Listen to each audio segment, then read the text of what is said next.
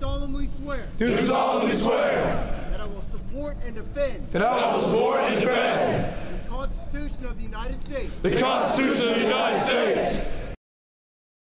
I had some thoughts of military in high school and went to college because it was what was supposed to be done. It was pretty clear after a year that if I wasn't going to do college, it was pretty clear after a year I didn't need to do college. I didn't necessarily know what I was going to do, but college was not going to happen. And then I remember your first question, which was why or how did I get into submarines? And I had the option. Once I discovered the Navy nuke program, you find out whether either on board carriers, which are floating cities of 5,000-ish people, or they're on submarines, which are super small communities. And there was something about the small community that just drove me towards submarines. It had nothing to do with the space. It was purely about the number of people I was going to be with. And I guess knowing all their faces and names and having an effect, it was more visible in a crew of 150 versus 5. I uniquely knew that was going to be my only contract, I think, before I even got to my boat. And I wasn't shy about being honest about that, which was good and bad. But I never, once I was in the military, I never saw it as a career. I always wanted to utilize it as the best stepping stone possible after screwing up the traditional path that you're supposed to do. Okay. Gotcha. And so you always knew and you communicated that. And was it hard for you? I know when I was telling people it's time for me to get out, people were like, really? Do you really want to do that? Because I had some medical stuff where I was on the fence and it was like, they're like, you can fight this or you can just let the winds take you where they will. And when I said, I'm just going to let this play out, people were like, well, why don't you fight it? Like, why don't you stay in? Think about X, Y, Z, blah, blah, blah, blah, blah. So what was it like for you dealing with all of those thoughts when you're talking about, hey, like, this is it for me? Yeah, it went both ways, and it depended on who I was speaking with. I think the honest peer-to-peer conversations with other Navy nukes inside the engineering department were pretty much no hassle, super smooth, understand it. At the time, you could re-enlist for anywhere from $70,000 to $95,000 re-enlistment bonus. And so you had a lot of people that would star re-enlist, automatically put on E5, and extend for 2 years and just get a nice paycheck for the next 2 years and the way they divvy it up. So the incentives were definitely there. So saying no to them, you were in the minority. It was like, well, what do you mean you don't want 80 grand or you're not, it's only 2 more years, dude. So those on the engineering side, pretty open and honest and easy. And most people understood. It was the non-engineering E7s and up, like the chief of the boat or the other chief duty officer that day who's just trying to BS with you and have some fun and being like, hey, Aaron, when are you re-enlisted? And you're just like, I'm not, chief. They're like, well, what do you mean you're not? I don't know. I'm not. So sometimes I think they were surprised by my openness of not wanting to re-enlist, but I also maintained a really good work ethic and professionalism throughout my entire contract as well. It's not like I wasn't doing my job or planning to get out. I was in a lucky spot to really never question getting out. However, I will say I'm right at that point where I spent 6 years in the military, and coming up in about a month, it'll be 6 years out of the military. And the structure and the professionalism and the good parts about the military, they're unmatched. And in my experience, unseen since I've been out. So you do miss it, but I was never worried about losing it. And I'm still not sad that it's gone, but you definitely compare it and have it as a metric, and it's true, pure machinery with human form, and it's very efficient and it's very matter of fact. And it is easy. There is an ease of putting on the same uniform every single day, wearing the same thing, going to the same place, working with the same people, having a literal plan of the day that's broken down by 15-minute increments. And I haven't even come close to matching the stability or the rigor of the Navy since getting out of it. It's on purpose, but I haven't even come close. I think I had an extremely unrealistic view of changes that could be made and how fast they could be made. And I wanted more efficiency and more better, good stuff, to keep it simple, out of that business. And we'll ultimately discover that the military has truly perfected the human aspect of it, or at least made it very simple. And in the civilian world, the human element is so much more of a variable, where you don't know who you're going to make mad. You don't know whose toes you're going to step on. And this is me coming in with good intentions and good thoughts that were pushed people the wrong way. And that was certainly unexpected. Essentially getting told, hey, I have an idea that I think could make your life easier, and getting told to shut up and get back on the phone, do your job, was interesting. But I still struggle with turning off as far as work and objectives and goals and missions and outcomes. So it's definitely a recalibration, man. Like full throttle, when you're going full throttle in the military for real, if you're preparing for a mission or on mission or doing a exam or an ORS, full throttle there compared to a civilian corporation who has a deadline of this Friday for something full throttle, is, in my opinion, night and day, like not even close. How did you learn to start dealing with that new human element that you didn't have to consider when you were in the service? Yeah. The truth is I'm still learning, but my biggest thing is I try and focus on transparency. And I think one of the biggest difference between the military and civilians when it comes to transparency is in the military, it runs from A to Z. And in the civilian world, it stops with conflict or uncomfortableness. Whereas we're able to push through that in the military of, hey, you messed up this part of the procedure and we could just let it go and not say anything. But unfortunately, you got to go stand in front of the captain and we're doing this. You got shocked. You could have hurt somebody, blah, blah, blah. Those were called critiques in the engineering department. And we had dozens upon dozens of critiques, and every single one was very formal, very the same way. What did you do? How did you do it? Where did you mess up? Why did we mess up? What do we do next time to not mess up? And the confrontation aspect on the civilian world, it's like pure good transparency. And then it just halts and it stops when it gets to that uncomfortableness sometimes. And that can be with clients. It can be during the interview processes. It can be with peers. It can be with bosses. So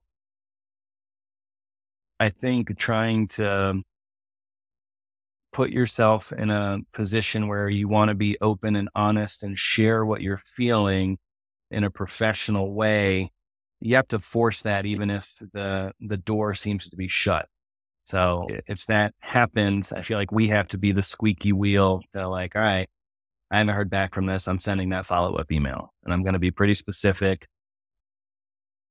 But again, it's a tough situation still. Yeah. How do you think people who are getting out of the military can mentally prepare themselves to start dealing with that new human element that they aren't necessarily prepared to deal with? How do they prepare for the human element?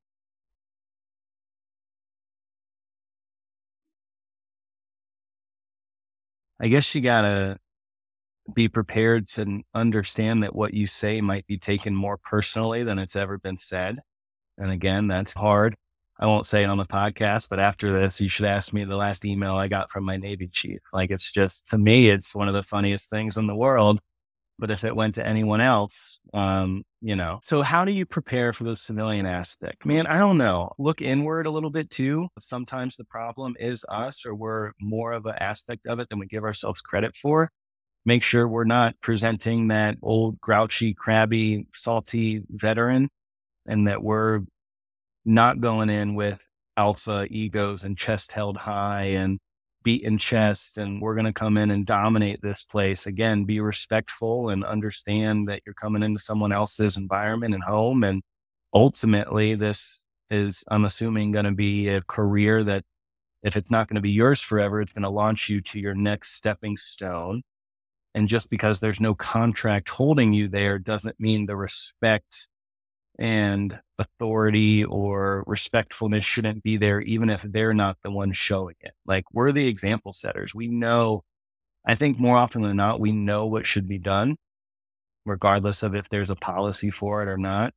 But I don't know, be prepared to walk away. Don't let anger get a hold of you. If someone pisses you off in an email, don't respond right away. Like, I always let things settle. I think simple questions instead of assumptions can help a lot of the time. Let's say you get an email that you think pisses you off. Instead of saying, well, hey, Sean, that was really mean, I don't appreciate that. Be like, Sean, hey, I'm having trouble understanding this email. Let's hop on a 5-minute phone call and let's figure this out. But there's so many emotions in the civilian world. There are so many emotions all over the place, from teams of 5 to companies in the tens of thousands. And again, that's something that the military somehow maintains without it even being a forward focus. Like, I never really thought about that. Like, oh, I got to worry about making my peer mad or stepping on their toes or doing their job better than them. That was rewarded in the military. In fact, doing your job bad was sometimes a reward. We used to call it hookups for F-ups, because they want to be trusted with anything, right? So they would be the tool getters or the briefers or the runners, whereas the more competent people would be the ones with the hands in the machines. What do you think you've done do you think you've done a good job of building a life outside of work now that you're out of the military, after it consumed you so much in the service? Yeah, but it also takes a lot of work too, right? I think it's that people element again, right? There's an aspect of, oh man, every time I text this friend, they're busy, or this friend texts me too much. I text this friend too much. So again, the social element of it is there. One thing I've struggled with since getting out is realizing that you don't have to be friends with everyone. In the military, there's no choice. So you're completely professional and competent with someone who you literally dislike. But I stand behind what I said earlier. Even that person who I disliked 7 years ago on the boat could still call me tonight and have a place to sleep. So it's something that is a lot of work, but I think it's well worth it. I love having friends that are not direct military friends or forced friends inside of people, and how I've been able to do that. I've met quite a few people at just social networking events at WeWork. Bunker Labs has been a really good one, but that's more kind of friends that are spread out all over the place, kind of digital friends. And then just asking friends of friends, hey, people, I just moved to Denver. Who do you know in Denver? And getting blind friend dates is what I call it. If you knew someone in Denver and you're like, Brandon, you got to go hang out with David and I would go hang out, and there's a pretty good likelihood that we would both at least be neutral with each other. So making friends is definitely important, but it's another aspect of life that I didn't have time for in the military. My family was my division. Again, when you truly work over 100 hours a week for years straight, it all gets blurry. Going back to the military thing, you had some level of stability and you chose to leave anyway, based off of your convictions or goals that you had set for yourself. And what do you think you have that allows you to do that?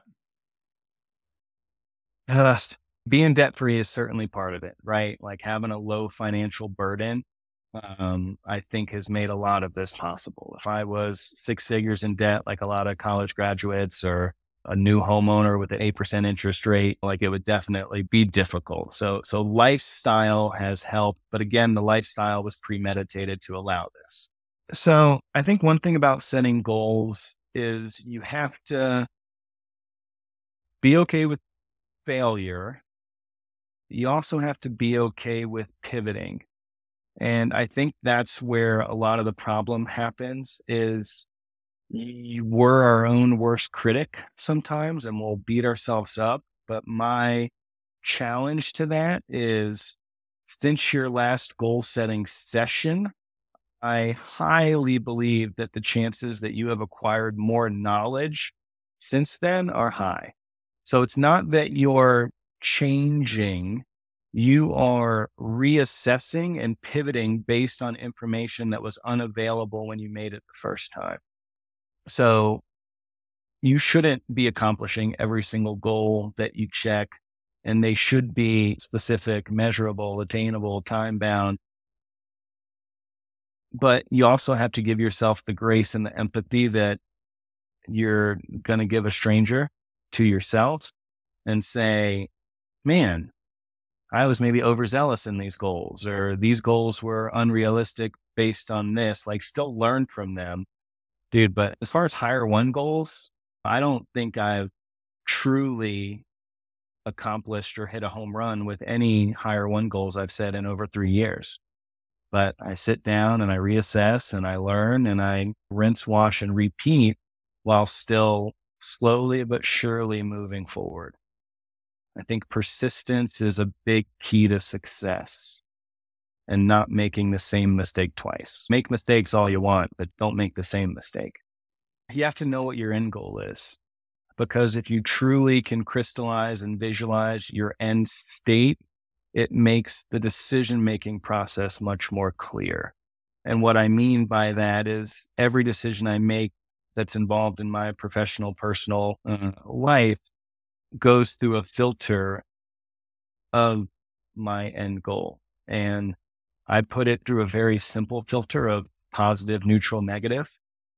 So my filter is, would this decision be a positive, a neutral, or a negative?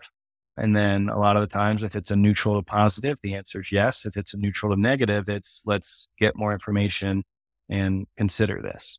But crystallizing your end goal, and again, mine is a debt-free, active dad with a sustainable income from multiple different sources that is extremely maintainable. Like it's nothing, like I'm not looking to make $3 million a year. A tenth of that would be pretty okay. So I think crystallizing your end goal will help you when you have to make a tough decision. Do I take this job? Do I not take this job?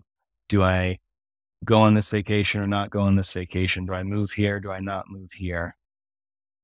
What hobbies do I pick up? How much extendable income do I have? When do I want to retire? Where do I want to retire? And these are tough things to think of, and it's okay if they change, but cementing them in your current mental state and allowing yourself to have flexibility in it, I think definitely helps when you have to make the 50-50 calls or the calls that you're truly not sure. Hey, everybody. I really hope that you liked this supercut of the Post-Military Podcast. If you did and you want to see more, I would recommend that you check out the whole episode, which is here on YouTube and also on multiple different podcasting platforms. If you like this and you want to support the channel, I would ask that you give the video a like, subscribe, and share the content with those who might need to hear it. Thanks so much, guys, and we'll see you in the next episode. Peace.